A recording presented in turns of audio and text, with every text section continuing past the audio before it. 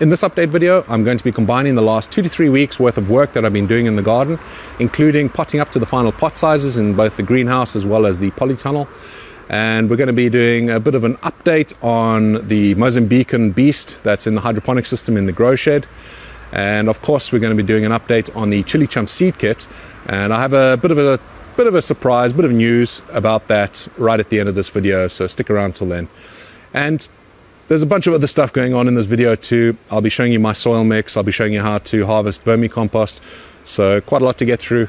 Let's get started so we can try and get through it all. This year inside the polytunnel, I will be running a bit of an experiment. Last year I grew my chilies directly in the raised bed, so in the soil. And this year you can see what I'm going to be doing. You can see that I have these pots partially submerged into the soil. And I will be filling those up with my potting mix, the same potting mix I'm going to use in the greenhouse. I am going to plant some chilies directly in the soil in the middle bed, so we'll be able to see a bit of a comparison. The next thing I need to do in here is set up the drippers, because there's a fewer plants than I had last year, so I had to take the pipe out at the end, and I'll just create a new dripper section so that it is sufficient for these 8 pots that are going to be on each side. Let's mix some compost. The first thing we need to do is get a good quality compost. Now, when I say good quality, I don't mean expensive. I mean just a plain old compost. It could have things like manure in there, that's no problem, or even your homemade compost, that's perfectly fine. And I would use my own compost, but this year I wasn't able to make enough of it, so I had to buy in some. So I've got a good quality compost, no extra additives in there, any water retaining elements or anything like that, just plain old compost. Then we need those 2 elements over there, perlite and vermiculite. Then over here we have some Epsom salts. So just a touch of Epsom salts into the mix as well is going to really help the plants out. And then the last ingredient, it's my worm compost. So I'm just gathering it. I have to leave it out in the sun like that for a little bit just so the worms can dig down and I can scrape off from the top.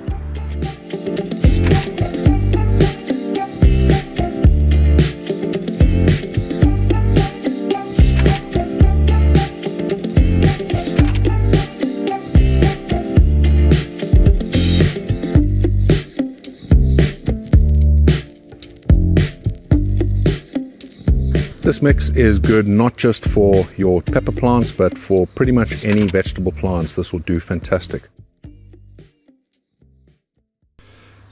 This here is a beautiful cayenne that we are about to pot up to its final pot size. We can see that it already has some peppers coming through. Very excited to get itself growing, it looks like. But a question I get asked quite frequently is, when should you be potting up to the final pot size? So here we can see at the bottom, these roots have all started poking out. That's a good sign that you need to go up to the next pot size. And if you go to a pot size this big, what's going to happen is this is going to go a bit dormant. This plant is going to stop growing. Right now it's about 3 times as high as the pot itself, and it's probably going to just stay dormant for a little while until the roots have established themselves in this new pot. Effectively, your plant is not going to get any bigger. It's not going to be able to absorb as much sunlight because there's not going to be as much greenery. So it's a bit of a balancing act. If you go to a 3 or 4 or 5 litre pot next, then it gives it time to spread its roots. So it'll take like a couple of weeks to spread its roots. It'll start hitting the sides, and then this will start just growing like crazy. What I'm going to do now is going to put it on pause for maybe 3 weeks to a month before you'll start seeing growth again from these plants. Now I'm doing that purely because I just don't have time to do 100 plants from this pot size to a 5 litre, and then from the 5 litre to the 12 or 10 litre pots. These are 12 that I'm putting inside the polytunnel, but I don't have time to do that multiple times. I have enough going on at the moment.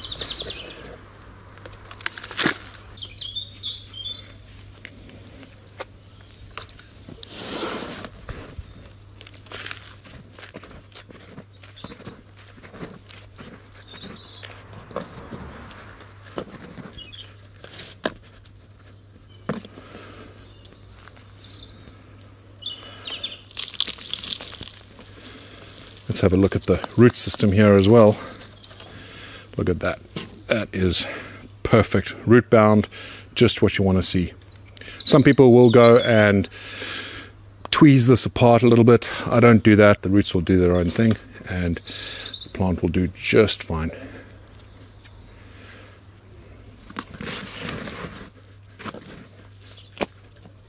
There you go. The cayenne is done and ready to go into the polytunnel. So obviously my plants are all at different phases of growth, and we can see this one here is still quite small. It's not even the same size as the pot yet in terms of the height. And there are some roots coming out the bottom, but just barely, not a lot like we saw in the previous plant. So what I'm going to do with this, because again I do not have time to do this 2 weekends in a row, I'm going to be potting up everything today, but I'm going to do something a little bit different with these.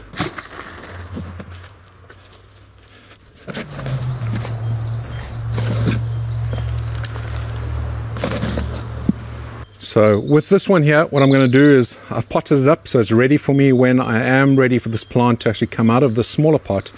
It's already done. So I'm going to leave it inside this pot in here, which means I can use the dripper in here as well. I don't need to water these all individually. And when I am ready to go, I just take this out and take the pot away from the plant, put the plant directly in the soil. But this is ready to go now. I'm going to leave it exactly like that, at least for the next couple of weeks until this gets a bit bigger.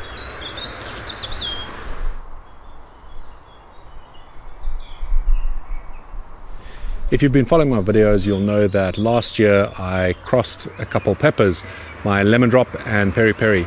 And this year I tried to grow out the seeds from that, and unfortunately I had a bit of a problem in the beginning of the season, but I'm going to be starting a few more today. So I've got a few more of these seeds left, probably about 60 or so, and I'm going to plant quite a few more today and try and get some to germinate so that we can plant it into our hydroponic system. I'm going to be using the same system that I'm using at the moment for my Mozambican chili, so the one that's a real beast at the moment, and I'll use the opportunity to obviously show you how I built that system. So let me go and get some of these into some tea so we can get them to scarify and then put them inside our system so that we can get them to germinate.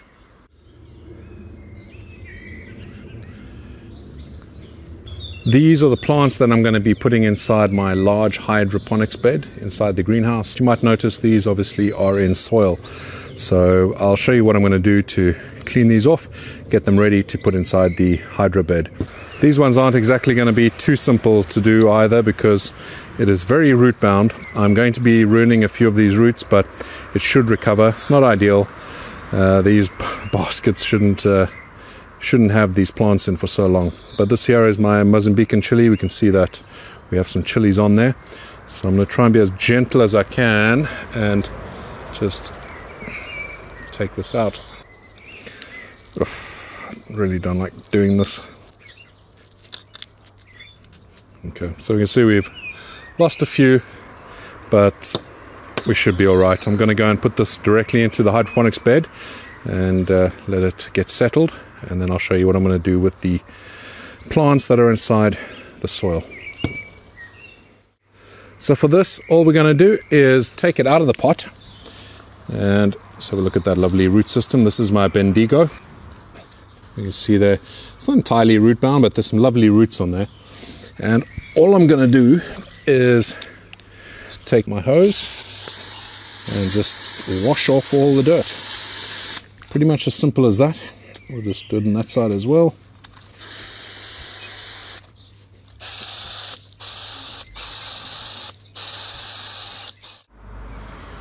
So there you go, there are the roots, and still a bit of dirt on there. I'll pick off a little bit of it as I can, but this is going to go into the hydro bed now and hopefully should recover. It's going to be in a bit of shock right now, but I think in a few days time it should be just fine.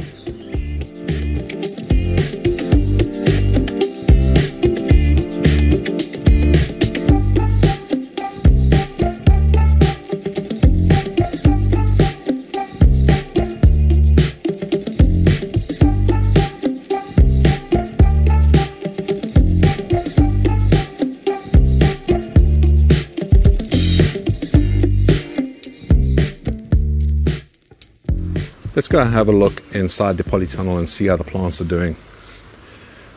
So we can see that they're all upright still. Nothing's died just yet.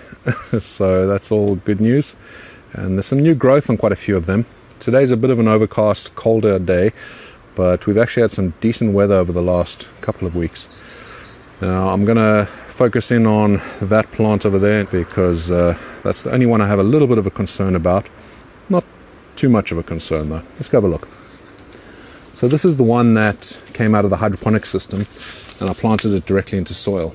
Now we're going to have a look inside the greenhouse in just a little while, and you'll see that when you do it the other way around, taking it from soil, putting it into hydroponics, you actually don't have as much of a problem. But we can see here this has got quite a bit of drooping going on, but I'm not overly concerned because there is some new growth coming through, and there's still quite a few healthy leaves on this. So it looks a little sorry for itself right now, but it will improve over the season. What's happening is you're taking this plant out of its nice cozy hydroponic solution, which is set at a constant sort of temperature, and then you're suddenly shoving it into soil where the temperature is up and down all the time, and it doesn't have free access to the nutrients as it did in the hydroponic system. So it's going to be a little bit upset about that. But like I say, it will recover, and I'm sure that we'll have a lovely bushy growth in not too long. Let's have a look at a couple of the others.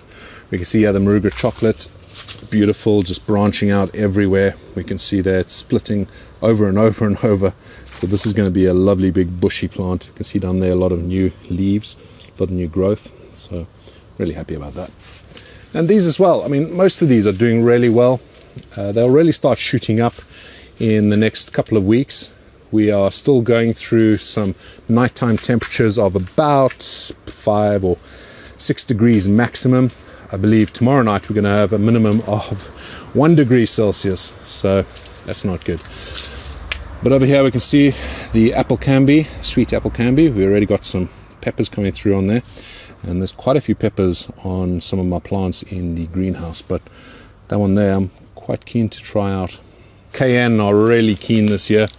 We can see that we have quite a few of these. I'm sure we're going to have some ripe ones in the not too distant future, probably the next update video or maybe the one after that. Let's go have a look inside the greenhouse and see how those plants are doing. It's so nice to see green inside the greenhouse again. The dead plants in there for the last few months was a little bit depressing, but they're looking good, they're looking healthy, nice color on the leaves, and I am very happy with the progress so far. Let's have a look at the hydroponics bed. So something's eating these. I need to give them a bit of a spray. It's not too much damage just yet, but I really need to keep an eye on that. But like you see in the polytunnel, when you take a hydroponics plant and put it in the soil, it doesn't fare as well as taking soil plants and putting them in hydroponics. These guys are doing really well. Actually, they are doing really, really well. This one here is looking fantastic. This is my cayenne. Lots of new growth. Cayenne. Lots of new growth coming through there, down the bottom and also all the way up the top. And then, of course, that was a hydroponics anyway. That's my Mozambican chili, and plenty little chilies coming through there. Really looking forward to trying these. I'm wondering how they're going to compare to my Piri Piri, because these are a little bit bigger than my Piri Piri, I think, especially when you look at one over there. But we'll be doing a testing video for that for sure. Over here is the ChilliChump Seedkit. So these plants are doing well. The Ancho Poblano is doing really well. We already have some peppers coming through. I know a lot of people pull their peppers off in the early season. I don't. I've already talked about why I don't, but that was in the last video, so if you want to check that out, you can see my thoughts on that. But I'm just letting these go and just see how big they get, and the plant will keep on growing, and we'll see some lovely nodal growth like this, where there's new branches coming out of these nodes. I'm sure this will be a nice big plant. There's the Turbo Pube.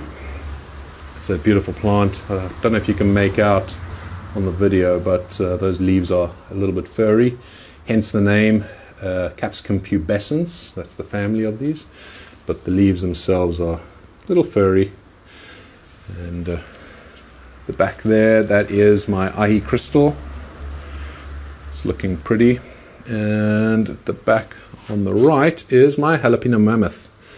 Nothing coming through yet, but that plant is looking set to be a nice big bushy plant. So we've got one last plant to check out, and that is the massive Mozambican hydro plant. So let's go check that one out and then finish up this video.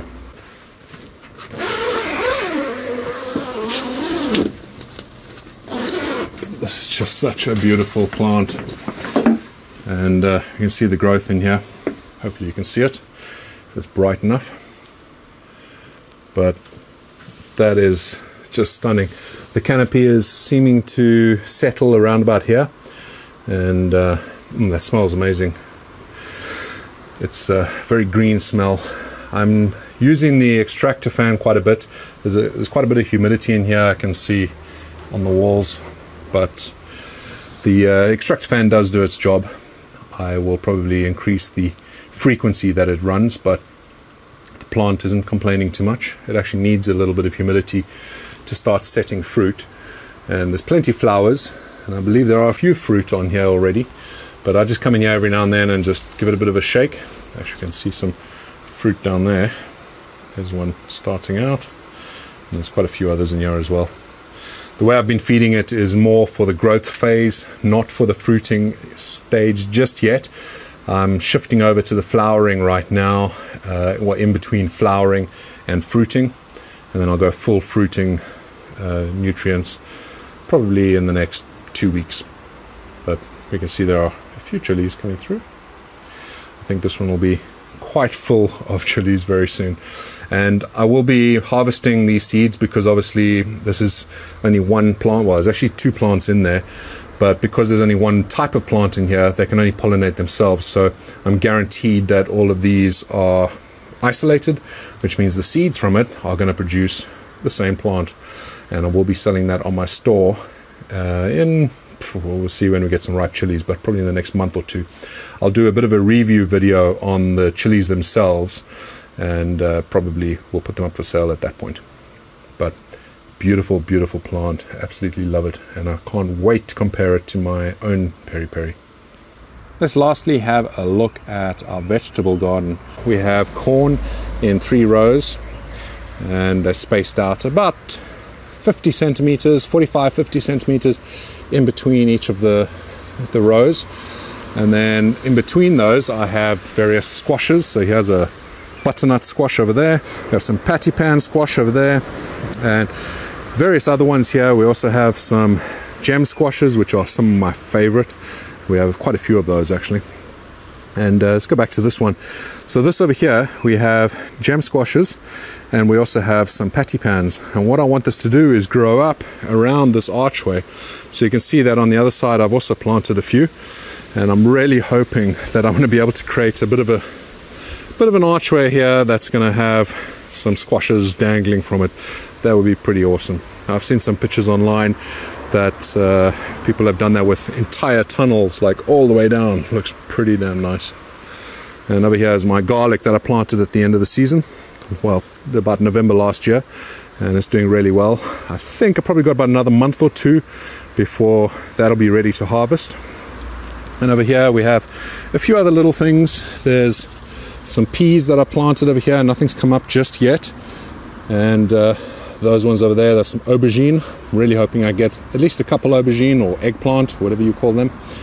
And over here, these here are some beetroot, and we can see that quite a few have come up. Just need to keep an eye on weeds, but those there, little beetroots, we'll just space them out over there. And then on this side of the garden we have some more squashes, and we also planted quite a few peas, which again not yet come up. I think that the weather needs to improve just a little bit before we get to that point. I've also planted some squashes all along the front. There's a couple of my extra corn that I had left over. I planted those there as well. This doesn't get as much sun as my main beds, but we'll see how it does. Hopefully we'll get at least a couple bits of corn off there. One last vegetable I'm going to show you is my artichoke. I planted this about 3 years ago, and we finally have a head developing that I'm sure is going to be edible in a month or 2's time. So I'm really proud of that. Last year I had a head develop, but it wasn't really edible. and pretty much let it go to flower. And we have a couple of the smaller ones here as well. Really pretty little plant, but really tasty as well with a bit of butter. I've been getting some serious artichoke envy from a channel I watch called Dave's Allotment. He has some of the biggest artichoke bushes I've seen. He is a really funny guy. I'd recommend going and checking out his channel. He's a great gardener as well. But there's my artichoke bush, and like I said, really proud of that one. In the beginning of the video, I said that I had a little bit of a surprise around the ChilliChump Seedkit, these plants over here. And what that is there's a camera up above me over here that is taking snapshots throughout the day. And I'm doing that obviously for a time lapse that I'm going to have at the end of the year that I'll put out. And I actually put out a couple time lapses from my 2019 season just a couple of weeks ago. So go check those out. I really do enjoy time lapse. It's nice seeing the progress over such a short period of time. But what I'll also be doing with that camera is every morning at 7:45 a.m. GMT, I will be taking a snapshot and uploading that photo to my website so that you guys can go and check what the progress is like for that day. And there's a drop down in there as well, so you can select previous days as well. And I thought it'd be quite fun for you guys to be able to compare the progress of your plants with mine in between me updating you on these update videos. So go have a look and let me know what you think. Also, if you are wanting to post up your progress pictures on Instagram or Facebook, make sure to use the hashtag CCSK 2020, so ChilliChump Seedkit 2020. And I'm trying to figure a way how to feature those pictures on that page as well. I'm still working on it. There's a few technicalities that I need to get through. Anyway, that's it for this video. I really hope that you enjoyed it, and I hope that you learned a couple things. And I look forward to seeing you on the next one. Until then, stay safe and stay spicy.